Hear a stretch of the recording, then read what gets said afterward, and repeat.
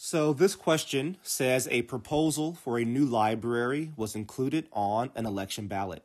A radio show stated that 3 times as many people voted in favor of the proposal as people who voted against it. So I'm going to just do a little bit of translation here on that sentence. I like to translate anytime I have a longer question like this, especially when I see some quantitative information provided like we have there. So what do we know? People who voted against it, so I'm going to say against. We don't know how many there were, so I'm going to call that X.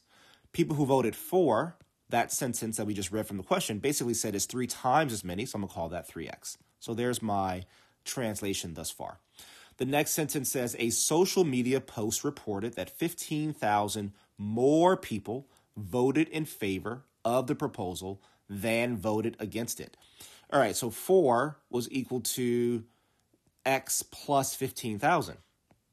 So we have 2 kind of representations for the number of votes for the proposal. It's 3 times X, but it's also 15,000 more than X.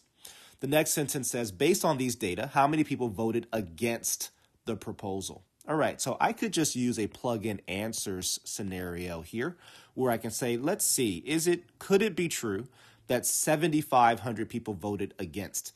Well, if 7,500 people voted against, then based upon this first criteria, we'd have 3 times that number, or 22,500 people who voted for it.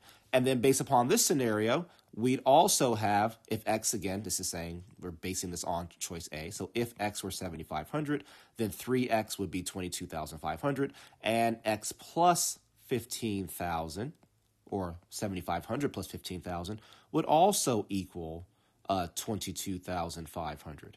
So I like it, right? Why do I like it? It's because it fits both criteria, both 3X and X plus 15,000, give me the exact same number based upon the 7,500. So I think that choice A is correct. Now I'll go through the process for choice B just to show you why choice B would not work.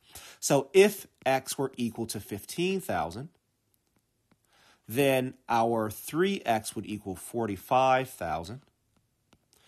Okay, but now let's see, does it match that 15,000 plus 15,000? Right, down in this category here, X plus 15,000. Now that does not equal 45,000. That equals 30,000. So given the 2 criteria that we know must be true for the votes for the proposal, we're getting 2 separate values, right? We're getting 45,000 and we're getting technically 30,000 in the second criteria.